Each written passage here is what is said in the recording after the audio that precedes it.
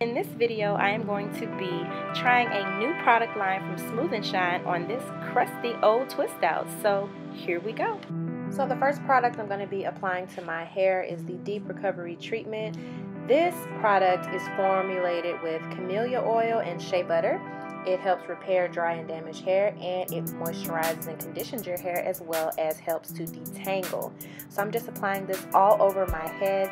It is a very thick consistency and it smells really good.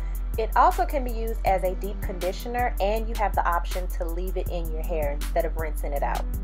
So the style I'm going to be doing is a twist and coil. Basically, I'm going to be twisting my hair about halfway down, then I'm going to be finger coiling the rest of my hair. The next product I'm going to be using is the moisturizing conditioner. This one is also a new product from the Smooth & Shine curly line. It also moisturizes and conditions your hair and helps soften and controls frizz. It is a conditioner that you can leave in as well.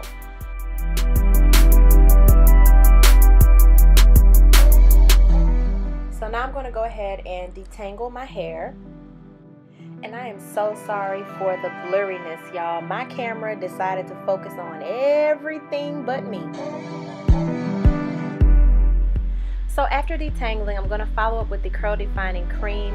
And I did find that my curls were very defined after using this product. And I did keep this on my hair for a full 24 hours, and I found that my hair was very defined. I did, however, find that it kind of dried my hair out. Excuse my little blooper. It kind of dried my hair out just a bit, and it left my hair feeling a little greasy and not really moisturized and soft like I'm used to.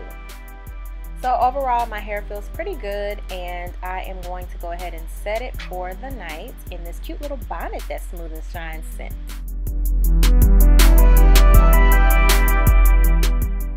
So if you've ever used Smooth & Shine in the past, you're going to notice now that they have updated a few of their products with a new look.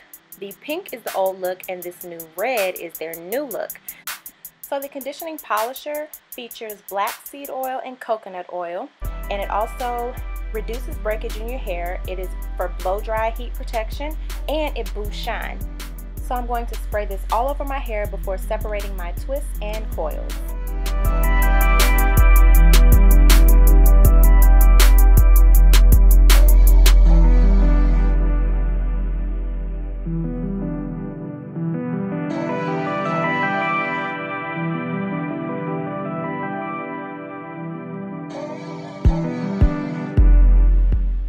So since finger coils can get a little shrinky, I am going to be kind of overly picking out my hair just to make sure I have that volume.